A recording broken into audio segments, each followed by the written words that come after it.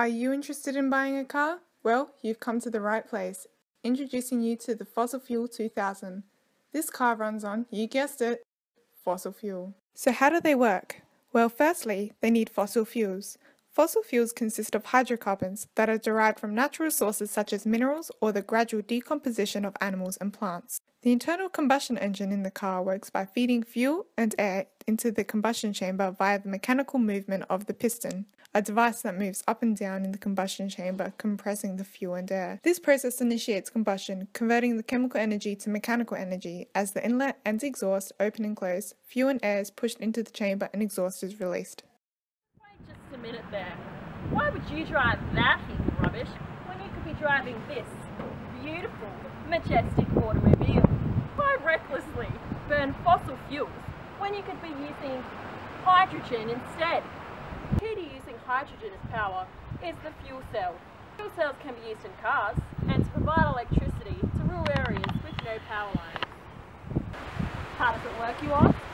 Well, fuel cells are electrochemical cells, producing electricity, water and heat through chemical reaction without combustion. The hydrogen fuel cell is a basic example of this process. The cell requires the presence of hydrogen and oxygen gas to produce an electrical current. Consisting of two electrodes, the anode and cathode, the hydrogen fuel cell produces electricity through a constant flow of provided chemicals, hydrogen and oxygen gas. The fuel cell's electrolyte serves the purpose of carrying electrically charged particles to each electrode. An addition of a catalyst to a fuel cell, such as platinum nanoparticles, which is thinly coated on carbon paper or cloth, facilitates the reaction between hydrogen and oxygen, allowing it to run at a higher rate without contributing to any products. If you're looking for something with a bit more power, this is what you want. Tell me, 460915T, how well does your car accelerate? Well, the acceleration is a little more gradual than sudden, and the range of a hydrogen fuel cell vehicle is quite limited, but... So, you couldn't really go for long road trips now, could you? No. Fossil fuels are easily combustible, so with a little amount of fuel, you get lots of energy. This car can provide you with lots of power! But no. Yes, but how efficient are fossil fuel cars? Not very. Hydrogen fuel cells are 3 times more efficient than internal combustion engines. You see, that car over there isn't as efficient due to incomplete combustion. Therefore, you don't get as much out as what you put in. This car is super efficient, meaning that you get the bang for your buck. Hydrogen fuel cells aren't all that cheap now, are they? No. Hydrogen fuel cells are costly to manufacture. They require expensive materials such as platinum, which is used as its catalyst. The price of a single hydrogen fuel cell is currently more than $100,000. $100,000! This is why hydrogen fuel cell cars available today are only available for lease and not for sale. How much does your average tank of petrol cost? If you haven't noticed, the price of petrol has increased substantially. The cost per gallon of hydrogen fuel is just $1, whereas the cost per gallon of gasoline is $2.32. Lots. Hydrogen as a fuel is actually cheaper. Ha! But where do you plan on refueling that?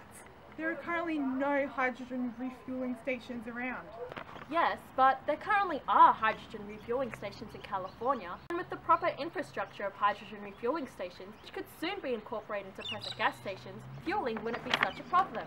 We just need a little time to... Yeah, but at the moment, there is nowhere for you to refuel, is there? No. Additionally, fossil fuels are much more stable and safe. Just a bunch of carbon and hydrogen atoms, really. This makes transportation and storage of fossil fuel easy. This means that you can fuel up anywhere because fossil fuel is so readily available. You can even shop around for the best price.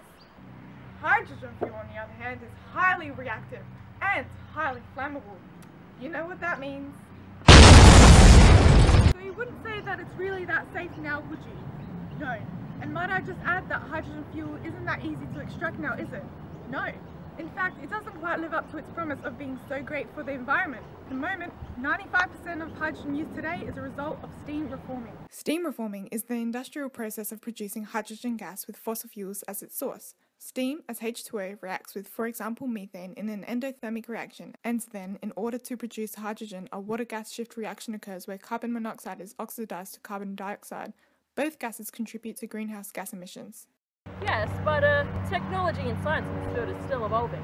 There are other ways we can extract hydrogen from water, such as electrolysis, a thermochemical cycle, photobiological water splitting, enzymatic hydrogen generation, xylose, and once again, electrolysis.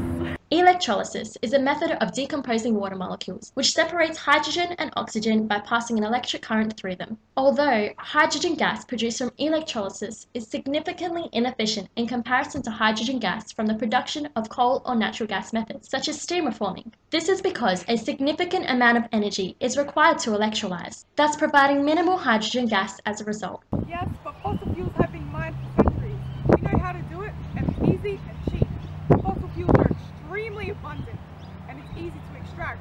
All you gotta do is dig it out of the ground. Just a minute there, hold on, excuse me, but fossil fuel isn't abundant at all. In the middle of a global energy crisis here, oil, natural gas and coal together provide 86% of the world's energy source.